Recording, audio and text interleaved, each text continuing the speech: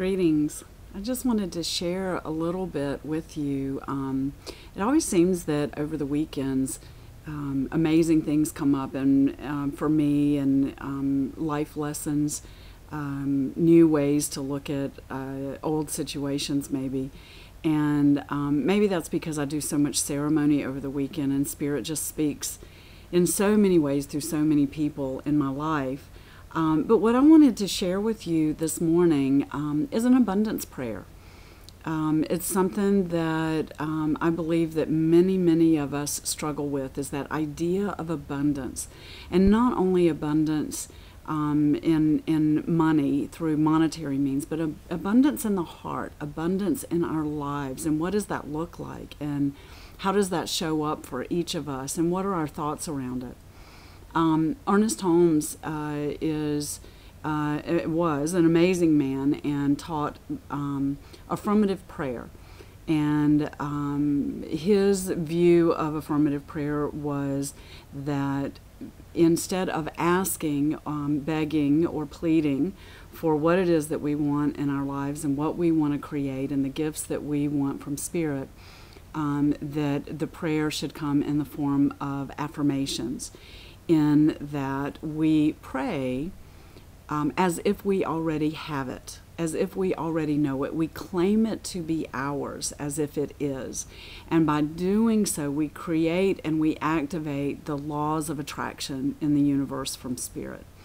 So what I wanted to share with you this morning is an abundance prayer.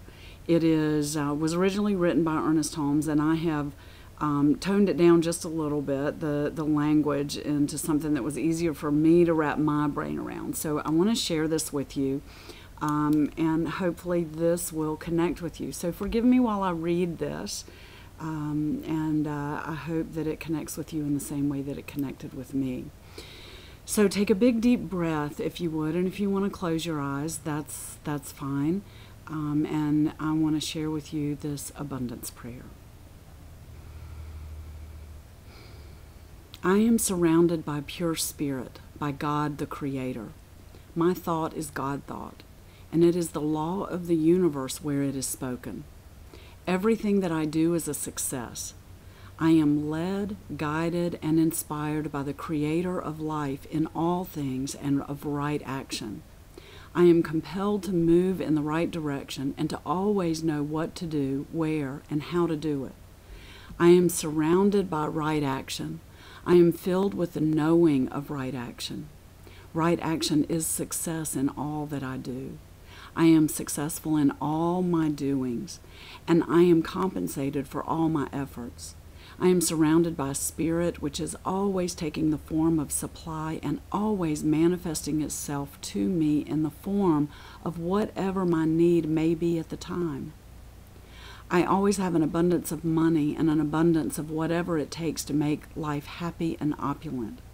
There is a continuous movement towards me of supply, of money, of all that I need to express the fullest life, happiness, and action.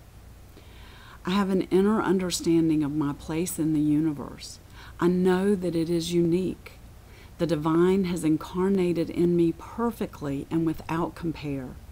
I am unique and forever individualized. Therefore, I do not need to imitate anyone or to long for the good that belongs to another.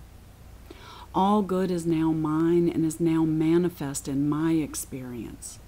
I do not compete with anyone, for I am and remain forever myself. This self is united with all selves, but is always an individual and a unique self. There is that in me which all people recognize as worthwhile and desirable, and everyone whom I meet loves this self of mine and recognizes its worth. I draw all toward me, and those whom I can benefit and those who can benefit me are irresistibly drawn toward me. I do not strain, will, or coerce. I know.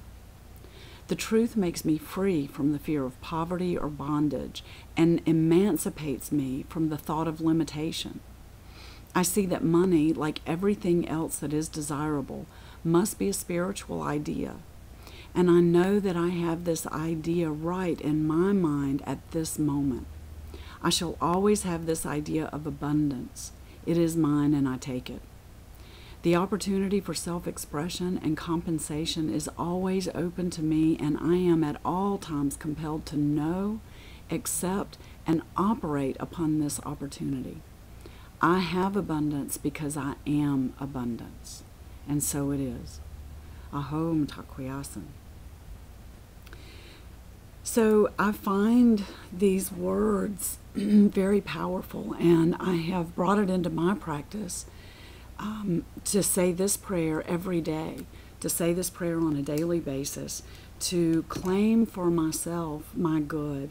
And I wanted to share it with you, and maybe this is something that will resonate with you and that you can use to claim as your good in your life as you move forward. So I wish you all big love and many blessings.